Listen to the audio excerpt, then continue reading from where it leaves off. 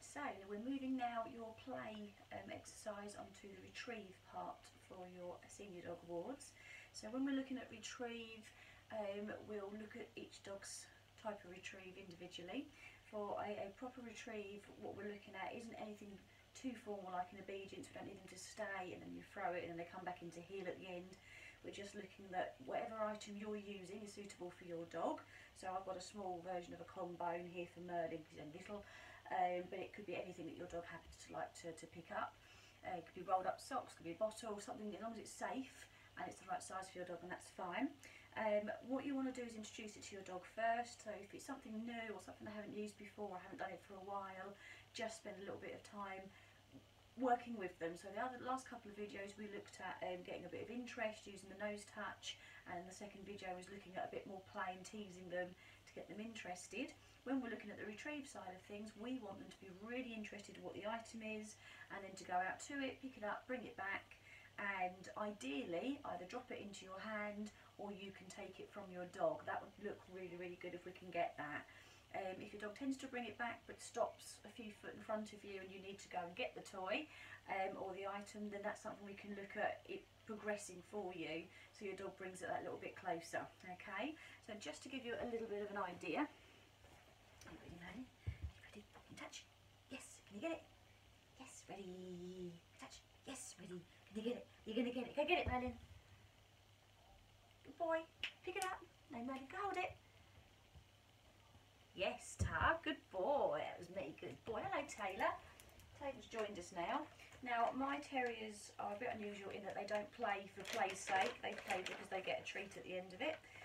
So I'm treating Merlin for doing that, but I didn't have the treat in my hand at the time. Hi, Taylor. And that's absolutely fine if that's how you want to do it with your dogs. You just need to show you haven't got the treat as you get your dogs back. You just want the retrieve first, and then you can treat at the end. So there, this is a toy I don't very often use with Merlin, so as you can see he went out to it, was kind of not that bothered about it, but I'll give it a quick go. However, this is something that Taylor does like. So Taylor's just woken up, hence the reason why it looks dishevelled. Taylor, touch, touch, yes, ready, you can touch, yes, ready, get it then, go get it, T.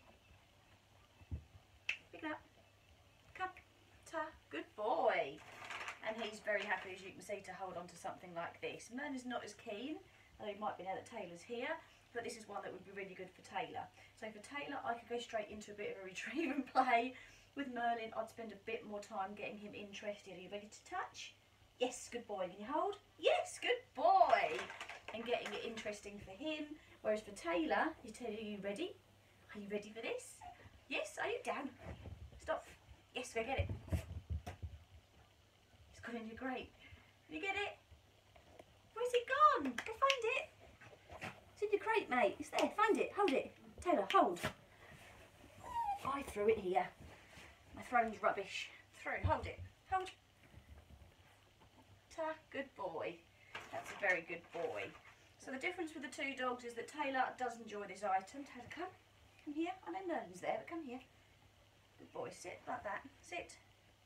Taylor, good boy. Hold. Hang on. Ta, good boy. So Taylor's happy to hold on to an item. Merlin wouldn't be so happy to hold this. Okay, can you hold? Hang on. Hold. Ta, good boy. He'll spit it out. So he needs a bit more work. Taylor's really happy with this. Choose your item nice and wisely. What we're looking for the actual retrieve part for your rewards is that your dog will be interested in the item like this, say how Taylor's interested, and that they'll go out and get it, bring it back to you, and either drop it in your hand or let you take it. So to show you one more time, ready Taylor, get it then mate. Tap, good boy. That's a very good lad. Very nice. Okay, so if you're not sure, go to the previous two tutorials, one which was looking at touch and interaction, the second one was looking more at the play side of things, and now move it on to actual retrieve with a little bit of distance there, and your dog's bringing it to you, you're not walking out and taking it from them. Okay, so I'm really looking forward to seeing how your dogs do with their retrieves, and have some fun.